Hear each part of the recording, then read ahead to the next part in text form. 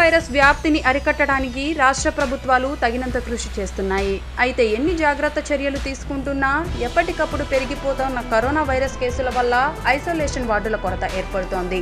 ఈ నేపథ్యంలో దేశవ్యాప్తంగా అన్ని రాష్ట్రాలలోని చాలా రైల్వే స్టేషన్లలో ట్రైన్ బోగీలను ఐసోలేషన్ వార్డులుగా మార్చుతున్న సంగతి మనకు తెలిసిందే. ఇక తాజాగా ఉత్తరప్రదేశ్ రాష్ట్రంలోని మొరాదాబాద్ రైల్వే స్టేషన్లో కూడా ట్రైన్ కోచ్లను ఐసోలేషన్ వార్డులుగా మార్చింది యూపీ ప్రభుత్వం.